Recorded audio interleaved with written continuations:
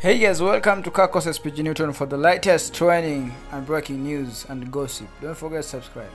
Today, KCPE results were released by the CS of Education, Ezekiel Machongo. And today, he just mentioned the marks that the top candidate got without saying the name. And we have gone ahead to reveal to you the toppest candidate in this KCPE 2022 results.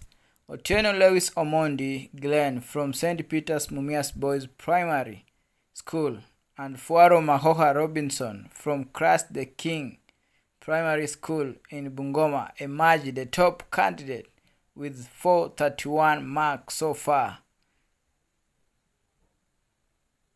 What's your opinion, guys? Drop it in the comment section, like this video and subscribe. Congratulations to the top cast.